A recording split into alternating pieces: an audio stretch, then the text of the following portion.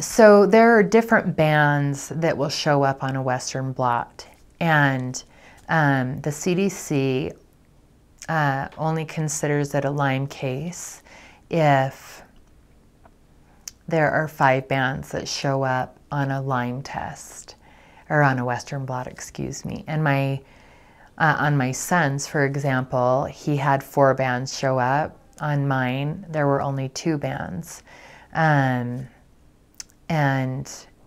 I was much sicker than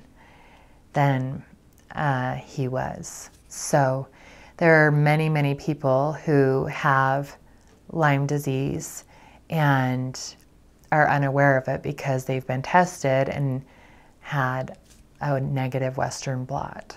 So it's very, very frustrating and very, very tough to diagnose.